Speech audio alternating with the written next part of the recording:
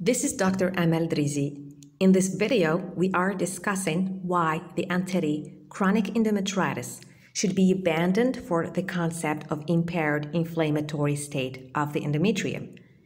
And today, we are dealing with definition and basic concepts.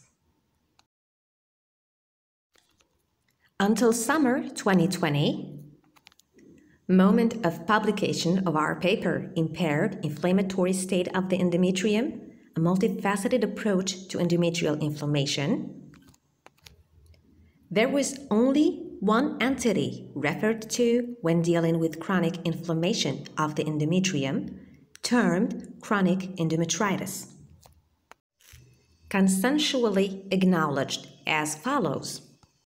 Definition.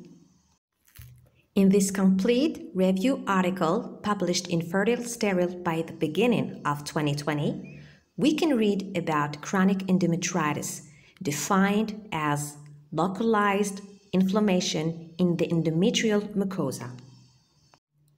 Another term encountered in old literature is persistent inflammation. Regarding etiology, chronic endometritis is either caused by something inside the cavity, like a foreign body, an IUD, a polyp, retained products of conception, etc., in which case the cause is obvious, visually detectable. Or, in all the other cases, it is caused by germs, or better yet, altered microbiota. Therefore, when no intrauterine mass is identified, infectious etiology is the only one accepted for chronic endometritis until 2020. Clinically, it is often asymptomatic. Sometimes, non-specific symptoms like abnormal uterine bleeding, dyspareunia, infertility, repeated miscarriage, etc. Hysteroscopically, the International Working Group for Standardization of Chronic Endometritis Diagnosis, published in Fertile Sterile by mid-2019, unified diagnostic criteria for chronic endometritis at hysteroscopy. The hysteroscopic diagnostic criteria are micropolyps, focal hyperemia, stromal edema, strawberry aspect, plus an additional criterion, hemorrhagic spots. Definitive diagnosis is provided by histopathology, mainly identification of plasma cells, facilitated by immunohistochemical staining for CD138. Therapeutically, antibiotics. The treatment of chronic endometritis always and exclusively based on antibiotics, unanimously approved gold standard in the literature to date.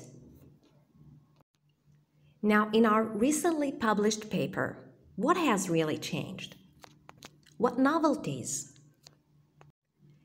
Actually, the main novelty is to rethink all the previous criteria by providing evidence from the literature demonstrating the limits of the concept of chronic endometritis. Today's video is dedicated to basic definitions. And so, by definition, is chronic endometritis a pertinent appellation of the problem? The fact is, the endometrium is the site of a cyclical injury healing process. However, repeated acute inflammation is one of the patterns of chronic inflammation. Chronic inflammation can result from recurrent episodes of acute inflammation, and this is in all the books of immunology and physiology. And so, there's already a chronic inflammation in physiological endometrium.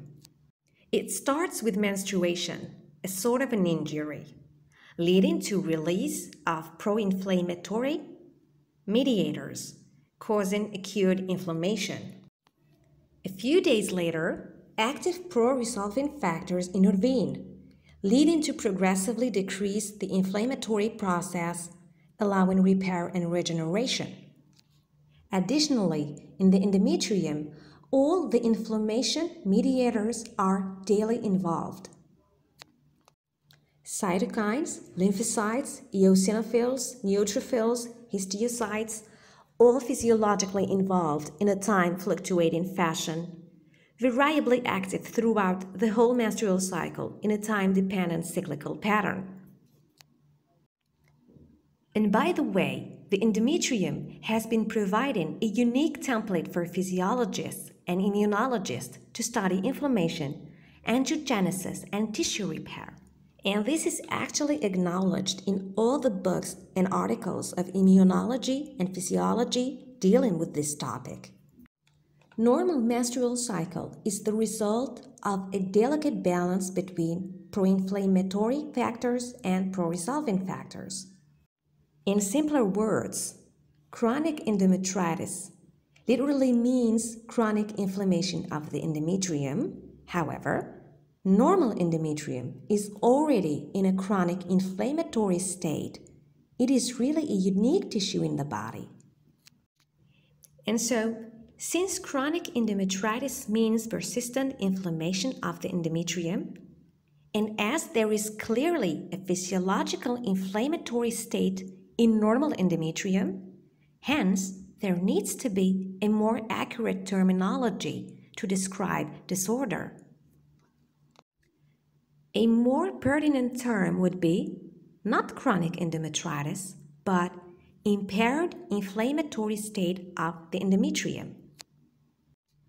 Impaired inflammatory state of the endometrium, IISE. IISE is a more global concept designating any impaired mechanism of the physiological inflammatory process already involved in the endometrium. Not only plasma cells. It could be as well molecular mechanisms, cellular, vascular, whether it be transient, recurrent, or persistent.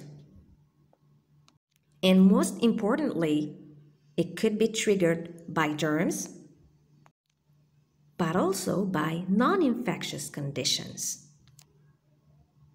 As a matter of fact, in all the references of immunology, inflammation is a biological reaction to disrupted tissue homeostasis triggered by any interfering factor.